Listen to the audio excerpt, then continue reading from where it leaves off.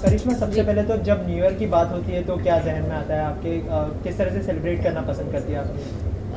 New year की बात आती है तो मुझे काम करना बहुत पसंद आता है। तो जनरली मुझे याद नहीं कब मैंने अच्छी तरह से सेलिब्रेट किया है। मैं हमेशा काम ही करती हूँ और मुझे न्यू ईयर्स पे काम करना, मेरा जो नया साल है उस पर काम करके आगे बढ़ना बहुत अच्छा लगता है। तो मैं ये टाइम भी पुणे में कंट्री क्लब में परफॉर्म करने वाली हूँ and I am really excited. किस सॉन्ग पे परफॉर्म करने वाली हो आप?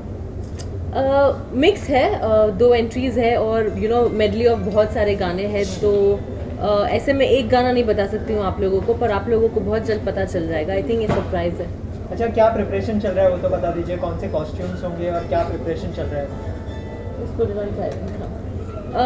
इंडियन भी कॉस्ट्यूम है और वेस्टर्न भी कॉस्ट्यूम है। जैसे मैंने कहा कि 2 एंट्रीज है, तो एक एंट्री में फुल इंडियन गाने होंगे, सॉफ्ट सॉन्ग्स होंगे गोइंग इनटू आज के धमाकेदार गाने, एंड देन वेस्टर्न सॉन्ग्स जहां मैं वेस्टर्न एंट्री करूँ। जैसे आपने कहा कि नए साल की शुरुआत आप काम करने से शुरू करती है, तो कोई रेजोल्यूशन बनाती है नए साल के लिए आप? मैं हमेशा रेजोल्यूशन बनाती हूँ कि मेरा कोई रेजोल्यूशन ना हो, क्योंकि रेजोल्यूशंस हमेशा हम लोग कायम रख नहीं पाते हैं।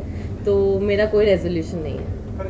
के साथ क्या तैयारी कर रही है साल पर? क्या करने वाली? क्या तैयारी कर रही हूँ? फिलहाल तो मैं सिर्फ काम कर रही हूँ अपना, और 31st के लिए मैं बहुत ही एक्साइटेड हूँ जहाँ मैं पुणे में डांस करने वाली हूँ। करिश्मा, कोई आने वाले प्रोजेक्ट्स आपके जिसके बारे में बताना चाहिए? मेरी जो फिल्म, एक्चुअली 1 साल से टाइम ही नहीं मिला, ना मुझे टाइम मिला है ना सनी लियोनी को टाइम मिला है। तो हम दोनों ने एक फिल्म की थी साथ में, जिसका बस थोड़ा सा शूट बाकी रह गया है। तो वो अगले मतलब कमिंग ईयर में आपको देखने को मिलेगी। End of course television reality shows तो हमेशा आते रहते हैं, तो good reality and good television work I will love to do.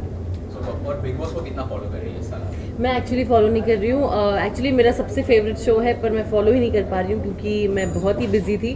पर ट्विटर पे जो भी अपडेट होता है वो मैं कैचअप करने की कोशिश करती हूँ कि कौन आउट हुआ है, कौन अच्छा कर रहा है एंड ऑल ऑफ दैट। पर ज़्यादा मैंने देखा नहीं है, तो I can't comment. Okay, how was your Christmas? My Christmas was good. I was in Dubai, सो मैं आई हूँ अभी 2 दिन पहले। तो क्रिसमस बहुत ही अच्छा था दुबई में। मैंने एक हॉलीडे ली और चिल कर रही थी, और मैंने snowfall as an of course fake snowfall and Christmas का खाना खाया, एंड मैंने क्रिसमस ट्री देखा, द वे सेलिब्रेशन हो रहा था दुबई में। तो आई वॉज रियली हैप्पी। तो 2015 का सफर आपके लिए कैसा रहा? 2015 और 2014 दोनों जो मेरे साल थे वो बहुत ही अच्छे थे। बहुत काम मिला, बहुत लोगों ने सराहा। मेरे जो फैंस हैं, मेरे जो सपोर्टर्स हैं, उन्होंने बहुत सपोर्ट दिया। तो 2015 was a great year for me and I hope 2016 भी उतना ही अच्छा हो मेरे लिए। अच्छा, नए साल में ऐसी कोई विश है जो आप पूरी करना चाहते हो?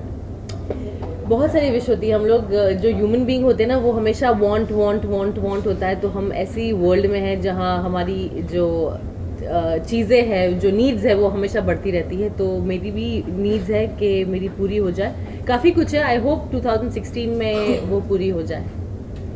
So finally some wishes for New Year. Yes, of course. To all my fans, to all the supporters, to all the viewers, happy New Year.